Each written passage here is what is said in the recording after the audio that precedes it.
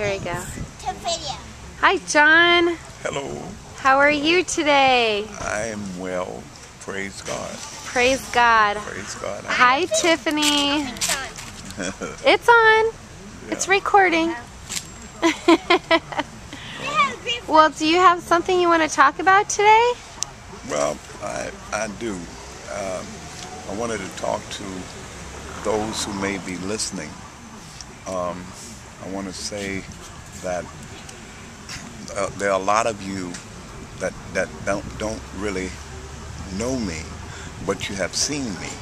And sometimes you have seen me on corners, and you see me on the different corners, and you be wondering what I'm doing while you're riding your automobile. I be preaching God's word, and I think the word should get around to a lot of us. I be preaching love to all, and I don't mean any harm by that, by doing that to one, because I believe God sent his angels to send me. I'm just that worm on God's hook, you know, the fishing hook part, and that's all I am. I'm not here. I don't hurt anybody. I don't believe in hurting anybody. I believe in loving everybody, every single soul that's on the earth. I believe we come to the earth. We come to the earth for one another, and we go to wherever all go. We have to join. I'm a man that believes that God put us together, and he doesn't want his painting apart. He wants us all to be together, or a lot of us would have not come. Would have not come to God's portrait, so to speak. Everything that you see, that you came in life to see, you see in this schoolhouse that I talk about to so many people. That is nothing but a schoolhouse that we are in, because you can learn anything and everything. You can learn from a piece of paper to a rock, you know, and which that is beautiful, because God showed us the way. I'll teach you the Lord himself, God. I believe in God. But the reason I believe in God is because I have a grandma, and I had a grandpa. I had a grandpa, and my grandma and grandpa always believed in God, even when I was a little baby. And I sometimes I didn't understand this God or whatever I've seen shouting and all that in churches and things like that. And I growed up with that type of love in my heart. I'm glad for that, because I believe it was my protection through the life that I have gone through, as far as my age, you know. I don't tell anybody my age, but there are some people out there that know, because I've been through certain things and they know about it. But I don't tell everybody my age. But I tell you that I am an old man now, and by having God within my heart, it kept me here for a long period of time. And I hope that it keeps me here for a longer period of time, because I have many things that I would like to offer to those who need help, or not help with the material things or help with anything of the earth, but just help mental, with talking to you or saying something to your problems or anything. You know, it's better sometimes to talk to a stranger than to talk to moms or dad or grandma or grandpa, because sometimes you are ashamed to talk to them. But I invite any kid to come to me if they choose to come to me and to sit down and talk about their problems. Also invite adults if they wish to come to me to sit down and talk with me. I invite you. Don't be afraid of me, because I am not to be feared. I'm your brother. I'm your black brother, so to speak, as man say, black and white. I'm your black brother, and I believe in all colors being my sisters and brothers. I tell the story of the water. The water have all colors in it. And you go down to the beach and you look at that water, the water have all, there's some black there, there's some blue there, there's some green there, and there's some things that look like the sky of that water. And that's all colors.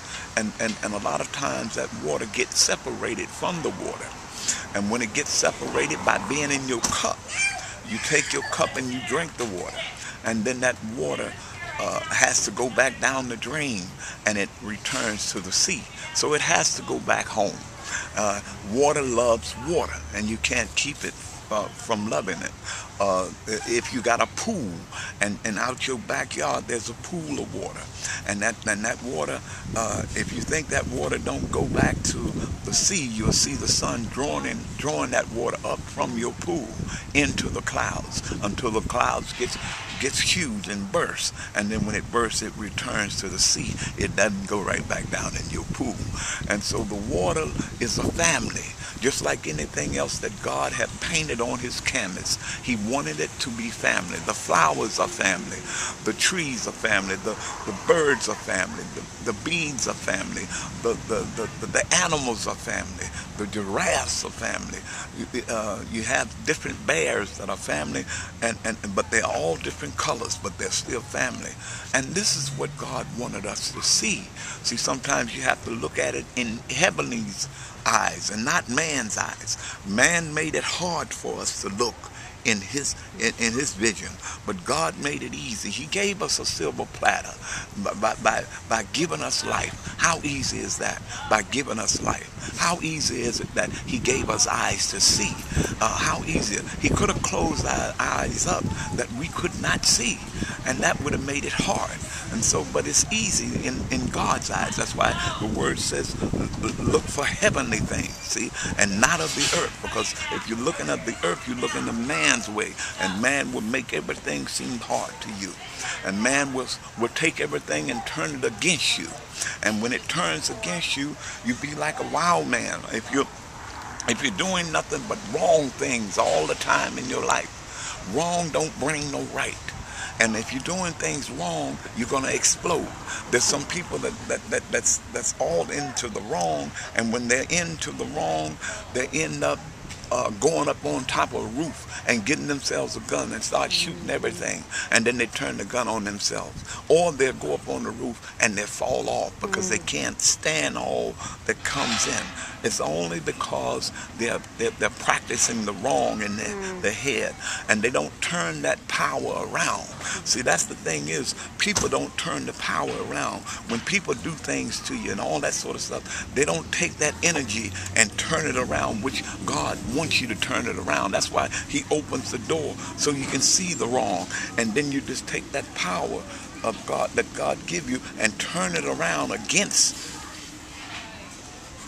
the wrong. You turn the right around against the wrong, and you just keep on turning the right around against the wrong, and you won't find yourself into that mold, that eagle's nest of wrongness. See, there's an eagle's nest of wrongness, and God showed it on the cross. He showed it on the cross of a robber and a murderer on the cross with him. That's one of the important commandments that God showed on the cross, and he wanted us to see that. So we have to get the wrong we have to take the wrong out of the wrong and give it right. So that's why he says love your enemy. We got to know how to do that. If America would stand up, the ones that's trying to do right would stand up against the wrong, and stop being afraid. Stop being afraid to die for what is wrong, for the future kids, all the little kids that you have and you see around the world. I mean, all kids. I'm talking about, I don't care where they're from, China, I don't care where they are, they're still for the future, our future, because we as adults gonna come back as being children. We won't be able to see so well. We won't be able to walk so well. We won't be able to eat so well. And these kids are gonna have to be our future, and they're gonna have to put food in our mouth, and they're gonna have to see for us as we go across the street. They're gonna have to do things for us. So we must prepare the earth for the righteous, for our kids, because you wouldn't want your child to eat wrong food out of a plate, and die from it.